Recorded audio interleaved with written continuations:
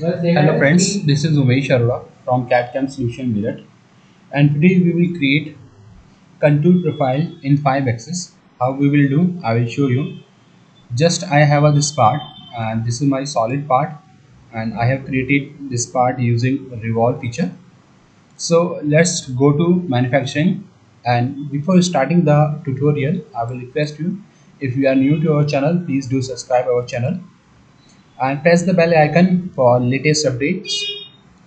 So here in manufacturing, first of all, I will define this workpiece. So click over this workpiece, and here my part is this. You can select it and specify the blank. And this time I am assuming this part is offset about zero point 0.5. So zero point 0.5 of this part is my blank. Click over it. Now we will define a tool. So create new tool, and my tool is this anvil and 10 diameter, 10 and length. Click here so that we can see it properly. And holder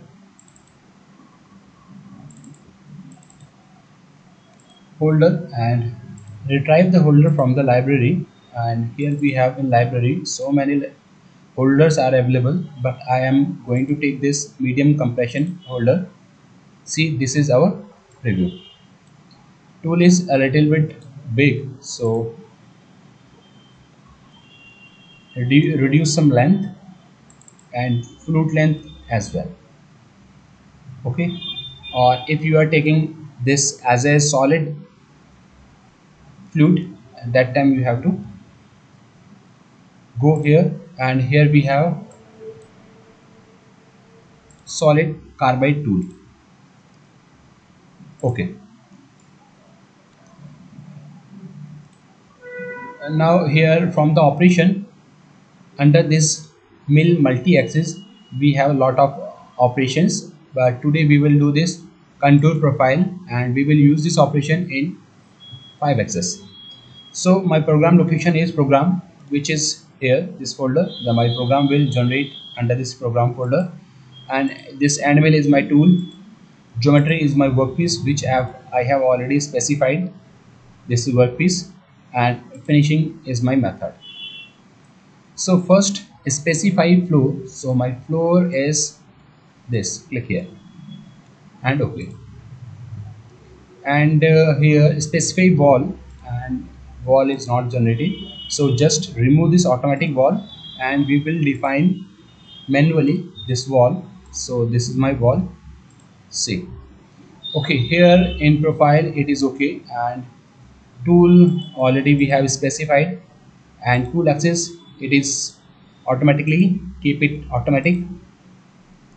And under this cutting parameter, if you want to cut in a single pass, so no need to change here.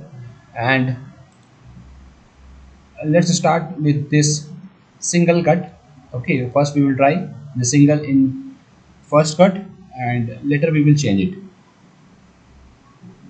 Under this non-cutting move,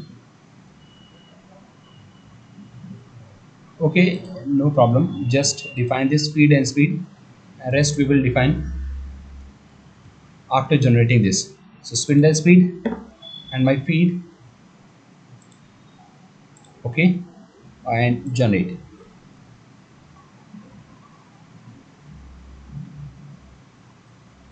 Okay, tool cannot contact the specified floor, so the tool path follow the wall bottom instead. Okay, no problem, it is following the wall bottom.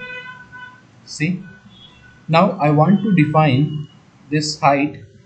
So click here in cutting parameter, don't take this pass, we have to select this multi depth, and I am assuming my depth is 40, and increment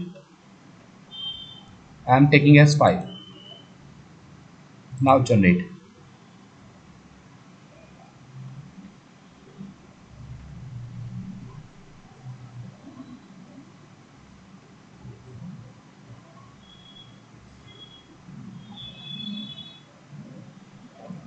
It takes time. So this is our toolpath. Let's verify it. Click here.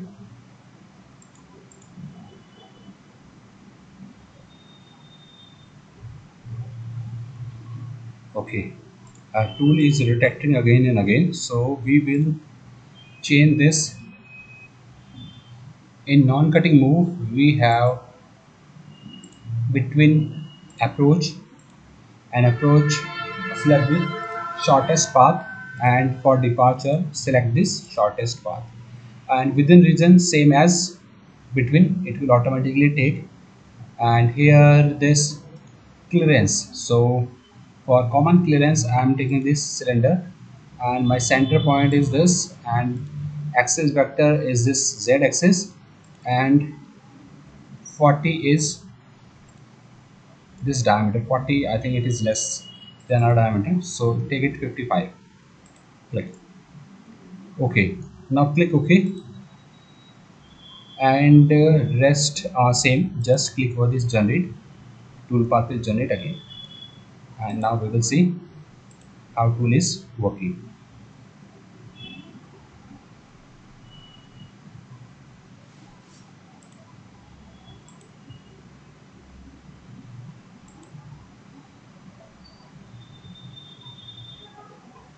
Generate it. So this is a new toolpath. It is retracting up to this clearance plane. Okay, just click it OK and OK, and here in MCSL we have this clearance, so I'm taking this clearance as 3, and again we will generate this. So this is our result now, and if we verify, so this display will come. Okay, just click stop it and OK. Now I am just copying this operation. Right click and copy this toolpath and paste this toolpath inside the workpiece, and again I want to do some changes and this. So for the second operation I have a surface for this second operation. Now double click over this, and we have already specified the floor, but this time I want to specify this auxiliary floor. So this is my auxiliary floor, and this floor I have removed, and wall is same, and contour profile and rest options I am taking as same. Just generate. Now my toolpath will follow this planar face, this auxiliary face. It will follow this auxiliary face. See how the result is coming. See, this time my toolpath is parallel to my auxiliary flow. Okay, this is my auxiliary flow, and if we will generate this, we will get this result. Okay, or in 3D dynamic, if I will see this, okay, I have already done this, so click OK and OK, and this is my first one, so verify in 3D dynamic and play. 0.5 is our offset, so this is cutting. Okay, this is our first toolpath result. Now right click over it, and here in toolpath we have this delete option. So first toolpath, my first toolpath has deleted. Now verify this second one, and second toolpath you will see now tool is cutting according to the our auxiliary floor.